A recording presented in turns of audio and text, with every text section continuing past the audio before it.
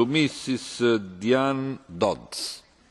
President, I do not think anyone in this House will argue with the fact that consumers want and need safe, traceable and wholesome food. And no one can argue that there is not a need for accurate and honest labelling of food. However, we must be careful not to create information overload in any labelling system. Too much unintelligible information will lead to consumers ignoring the essential information and paying attention to information which has no real value. Therefore, simplicity and valuable information should be the key criteria in a labelling system. I, like my colleagues, support country of origin labelling.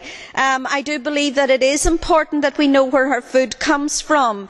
The farming and fishing industries and communities that are represented in this House produce food under very stringent regulation, yet for example 60% of the fish that we eat is imported into the EU and in most cases not reared under the same environmental and strict regulation regimes. We need to ensure that our systems create level playing fields for our communities and our industries.